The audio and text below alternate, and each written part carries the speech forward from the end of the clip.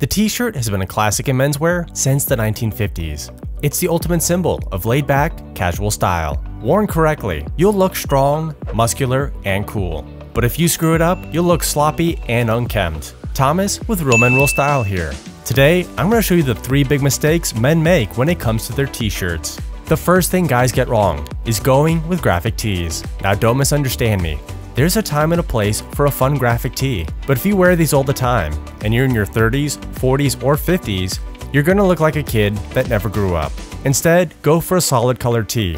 It looks much more mature and flattering. The next mistake is choosing the wrong color. Grabbing a t-shirt in a loud color, especially one that doesn't complement your complexion, is gonna make you look like you don't know how to dress yourself. If you have a high contrast between your skin and hair, a dark color like navy, black, or charcoal gray is going to be very flattering. If you have a lower contrast, look for lighter colors like a heather gray or pastels.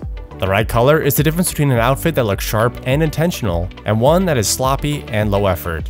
The final mistake, and the biggest one of all, is most men don't get the right fit. Wearing a t-shirt that doesn't fit correctly is going to minimize your best features and highlight your worst ones. The perfect fit is going to make you look strong and masculine. So what does the correct fit look like? To start, you need to nail the fit in the shoulders. It can't be easily tailored or adjusted later, so do not buy a t-shirt if it doesn't fit you here. A t-shirt that is too small is going to have a shoulder seam that is hiked up your traps, while a t-shirt that's too large is going to have a seam that's drooping down your arm. The correct fit is going to have a seam that's going to stop right where the shoulder bone ends. Next, let's talk about the torso. If the t-shirt's too small, you'll definitely feel it, as the fabric's going to feel tight and constricting. If it's too big, you're going to have tons of excess material in the chest and waist. Whether you're a small guy or a big guy, if it's too big here, it's going to make you look like you're swimming in your clothing. The correct fit is going to sit close to your body, with a couple extra inches of fabric to spare. Alright gents, whether you're using an electric, safety, or cartridge razor, consider using an aftershave balm. Applying this after you shave helps to cool the skin and prevent redness. Now gents, the grooming products you see in today's video brought to you by Vitaman. And instead of me telling you how awesome they are, how about I put a link down in the description of today's video so you can try them for free. Seriously gents, use that link in the description to grab a sample kit over at Vitaman for free. Now let's talk about the neck. A crew or V-neck is going to look great on almost any man. The trick is to avoid t-shirt necks that are too large. A scoop or deep V-neck are going to show way too much skin, and unless you're very muscular, can be a bit feminine looking. So instead, stick to the classic V-neck or crew neck. Next, we have the sleeve length. If your t-shirt sleeves are too short, it's going to be a more feminine look, unless you have very muscular arms.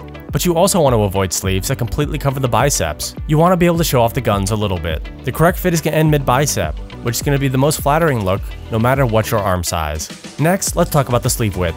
It's going to be pretty easy to tell if it's too small. You shouldn't feel like the circulation is being cut off to your arm.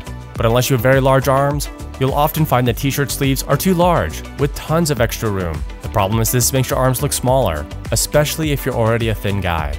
The correct fit will lightly hug your bicep, but won't feel tight or uncomfortable. Now finding a t-shirt that fits you in all these areas off the rack can be a bit tricky, so check out this video where I show you how to tailor any t-shirt to fit you perfectly. Next up, how long should the t-shirt be? One that is too short is going to show off your belly whenever you lift your arms. But if the t-shirt is completely covering your rear end, then it's definitely too long. Remember, it's a t-shirt, not a dress. The correct length will sit 2 to 4 inches below your belt line. So now you know how to rock your t-shirt, but what about your dress shirt? Check out this video guys, where I show you how to get the perfect fitting dress shirt.